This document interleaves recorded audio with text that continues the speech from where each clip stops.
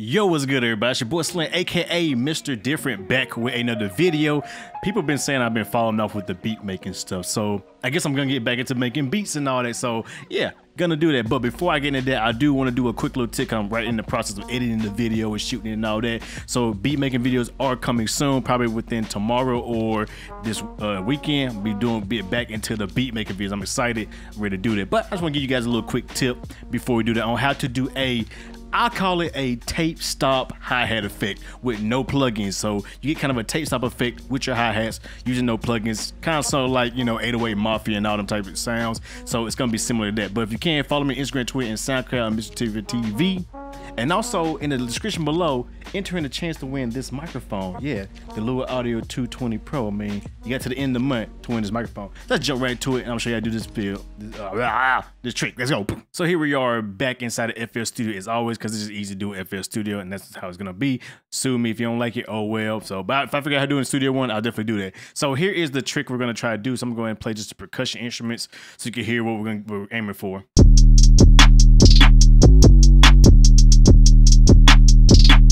That kind of, yeah, when it does the fast rolls, whatever, it goes, it does that kind of tape stop effect. I'm gonna show you how to do that exactly inside FL Studio using no plugin. So you want to hear it clearer?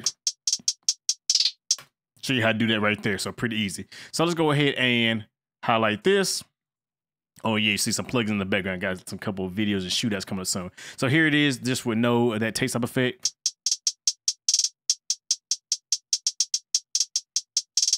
So very simple hi-hat roll, nothing special there. The order to do this is very simple. First, what you want to do is you want to change this right here in your piano roll from control velocity to fine note pitch. And then you want to pretty much you want to hit control, highlight the section you want to actually adjust or change. You want to right click, not left click, right click and hold and just drag down. Now what this is going to do is kind of move the pitch in kind of even steps or whatever, so it just kind of have a smooth step. So when you do that, you get easy control, highlight,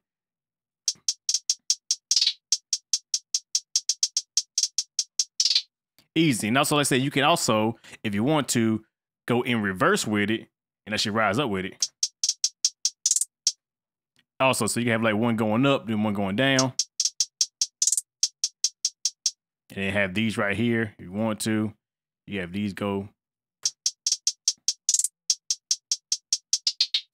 You know, stuff like that. So that's how, you know, you get kind of crazy all over the place hi-hats that you hear from like 808 Mafia or other producers on the internet and all that, how you get that. Very simple, very easy. You don't have to go in there and do it little by little. Just highlight, hold the right click button, drag it on the fine pitch section right here, and boom, you're done. Easy as that. That was my little quick tip for you guys today inside of FL Studio 20. Hope you guys enjoy the tape stop hi-hat effect. If I figure out how to do it in other videos, I definitely show you guys. Like I said, follow me on Instagram, Twitter, and SoundCloud, MrDifferentTV. Subscribe to the channel. Trying to hit 100K, man. I just want to hit 100K. You would just do that. Just help me, boy. Yeah. So hit the subscribe button, and also link in the description below so you can win this microphone. Got to the end of the month of April 2019 to get it. So jump into it. With that being said, hope you guys enjoy. Like always, y'all know who it is. Your boy Slim, aka Mr. Different. Not motivated by the money, but like, comment, subscribe, and views. With that being said, use this technique, make some hits, and I'll catch you guys in the next video.